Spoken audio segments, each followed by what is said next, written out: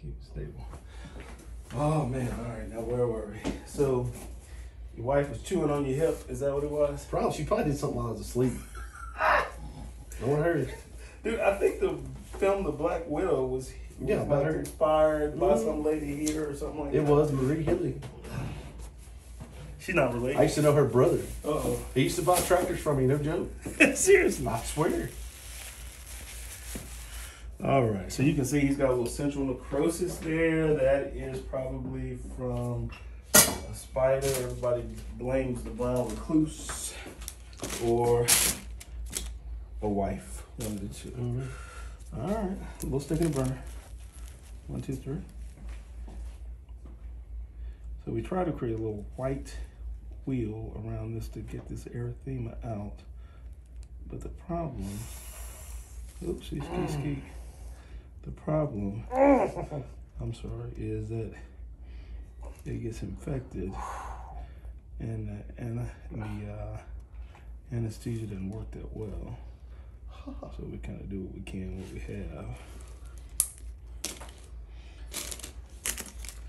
All right.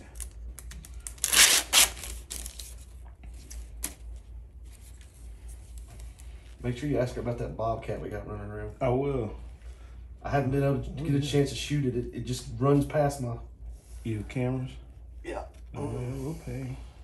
It's a little bit of pus, not too bad. It never stops, you know? Right.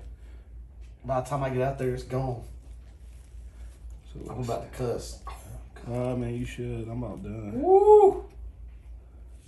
So you can see he had a little bit of pus in there, but not too bad. So usually the venom, not the poison, just causes an inflammatory reaction. Can I have a 4x4, please? Throw me 4x4 right there. The inflammatory response is the biggest issue. And now we'll just pack it a little bit. And we'll get a little tape. And that'll be it. Grab some tape for me, please. Yeah, thank you. All right, man, that's it. It wasn't too bad. A little bit of pus.